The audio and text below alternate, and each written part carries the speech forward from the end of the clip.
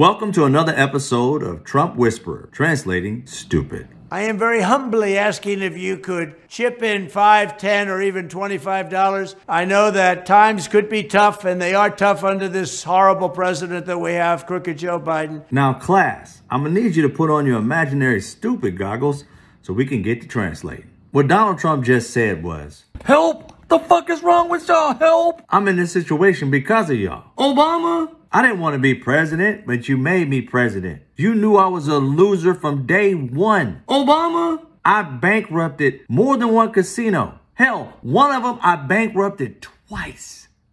Obama! Obama! And you thought I could run the fucking country? This is all on you. Obama! Now run me my damn money so I can get out of the situation that you put me in. The fuck is wrong with y'all? Obama! Get me out of this shit. Remember, you put me into this. I didn't. You did. It's your fault. And all that bullshit about, oh, if you can't afford it, don't say, fuck all that. Send me my motherfucking cash. That one took a lot out of me. But that's what Donald Trump just said.